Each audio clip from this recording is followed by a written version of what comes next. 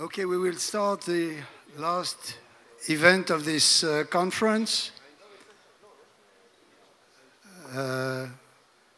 It was a very interesting conference, marked with the presence of many Chinese friends. Before I leave the floor to Gantz, I want to stress the fact that if we add the Israeli population to the Chinese population, we represent 1/3 of the world population. And now I leave the floor to Gantz, who will deliver his short speech, and afterwards we will start the panel. Benny, please.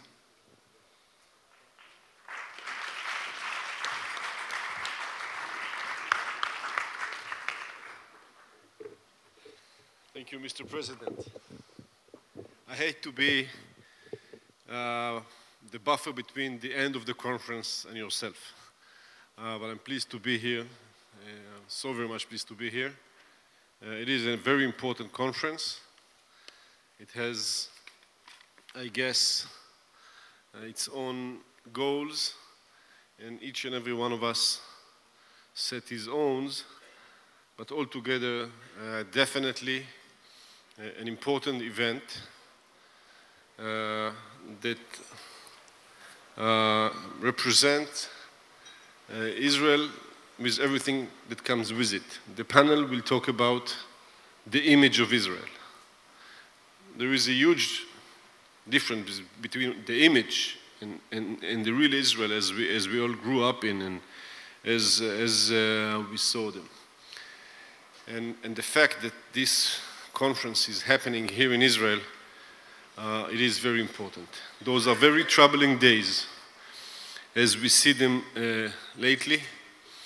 Unfortunately, we see lots of terror events in the last few weeks. Every day we go through some of them. And in terms of security, those are not easy days in terms of the atmosphere and in terms of the actual thing as we see them. I think the negative atmosphere as we see it, the incitement and everything creates a room for extremists to operate.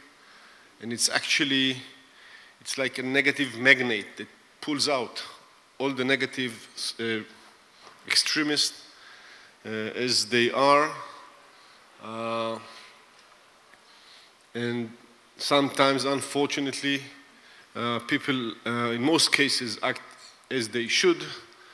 And in many ways, in many cases, of course, we have no alternative but to continue our operation as we see them on the ground. But I hope that this negative atmosphere will get a change, and people will calm down strategically and calm down, as a result of it, calm down security-wise, and from there maybe think and move to a different direction. No doubt that we can strive those days. We will overcome those days just as we overcome all previous events as we saw them. And I must say that unfortunately we do go through this tragedy, that we will be in the same place that we were 3 or 4 weeks ago, and we just simply see loss of life, but we will stay strong and stay to our goal. I was asking myself about the image of Israel and the huge gap between the image and what it really is. Now, everywhere you go, you have an image of something. If I would ask you here, what's your image of Brazil? Some might talk about soccer. Some might talk about the beaches. Some might talk about the nice things that they see on the beaches. But no one would have bring up the favelas of São Paulo or Rio de Janeiro, or the very, very challenging security caused by crime and not just necessarily by security issues. Here in Israel, when you talk about image, what's the image of Israel? You brought me as an IDF 20th Chief of Staff. You didn't bring me because I went through agriculture high school, or that I have a bachelor degree in history or national resources management. You brought me because I am the IDF. Well, there are more things in Israel than just the IDF, and you know I'm a founder of the IDF. I like the IDF. I spent some 38 years there. But look at the subject of this matter, of this conference. High-tech, real estate, telecom, invention, entrepreneurship, everything that you can think of, creativity, that's Israel. Wineries, infrastructure, culture, history, beaches, things on the beaches, right? And by the way, I'm not that much convinced that there are so many other conferences like this in other countries that are better than Israel. Last slide I saw from Beirut is the garbage demonstration. I don't think there is one in Damascus right now.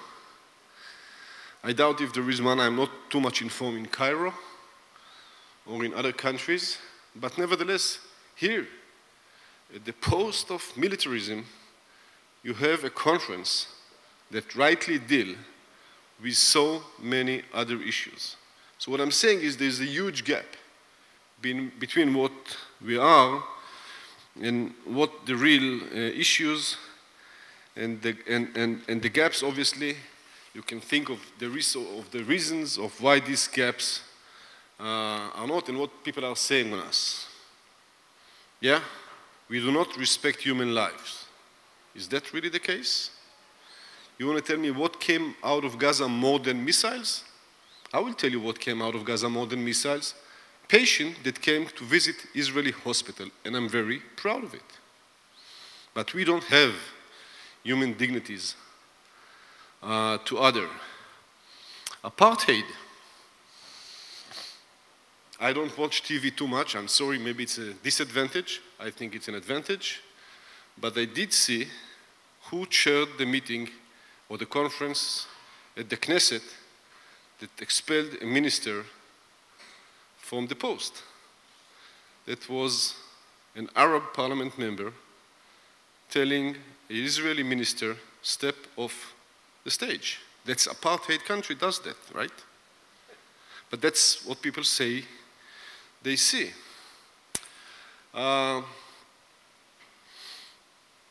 Unfortunately, you would ask yourself, where would be the best place to be a Muslim in the Middle East those days? Is it Syria? Is it the Baqa of Lebanon? Is it Yemen? Maybe it's Israel, where people are being respected as whatever the religious is.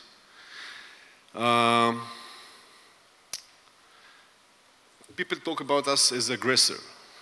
If you will check each and every campaign in the last several decades, each and every one of them, Israel was the strategic reactor and not the initiate one. Each and every one of them. So I guess it is very hard, and maybe there is some left organizations, propaganda, things that we may talk in the panel, but by and large we do face, I would say, some kind of sometimes strategic hypocrisy.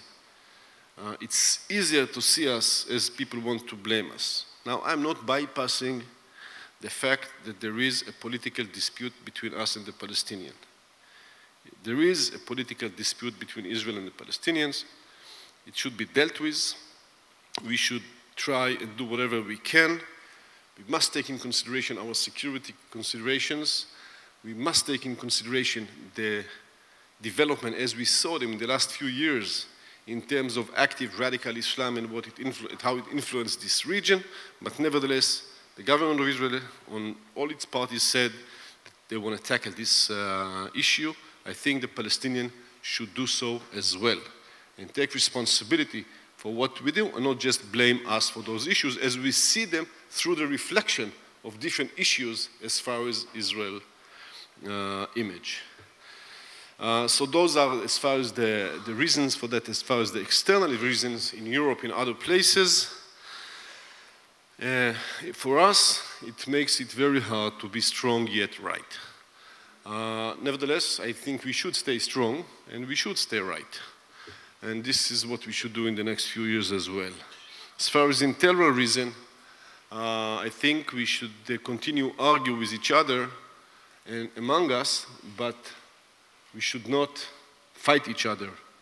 And by fighting each other inside Israel, we create even more negative appearances that are being mobilized by external elements into it. So Israel, as I know it, through the eyes of the IDF, yes, it is a strong country. We have no alternative, so we will stay strong. The fact that we face such huge level of strategic necessities, operational necessities, etc., it encouraged creativity along the years, and you all know what came out of it, as far as technology, investments, and things like that. I came today from the south.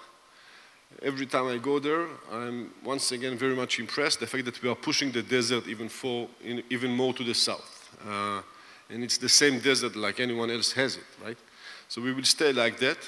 I'm sure there'll be some kind of, I hope there'll be some kind of political engagement taking into consideration all our needs, and I hope for a better future as well. But I would also say to the world, Israel really is the only stable, cohesive, democratic post in the Middle East.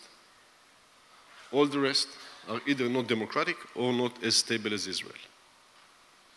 And this is the anchor of stability and democracy and democratic values in the region. And I'm very proud being part of a society that even though we had to fight so many years, even though we had so many challenges, we succeeded to balance between different aspects of society, whether those are culture, business, technological.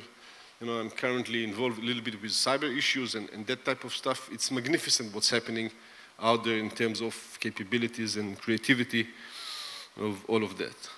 Obviously, we need to face and really to face the challenge of delegitimization of Israel, of trying to portray different events where we have to fix things. We need to fix things. I'm not saying that we should not, but altogether, I suggest that we will not forget that we are right. Thank you so very much.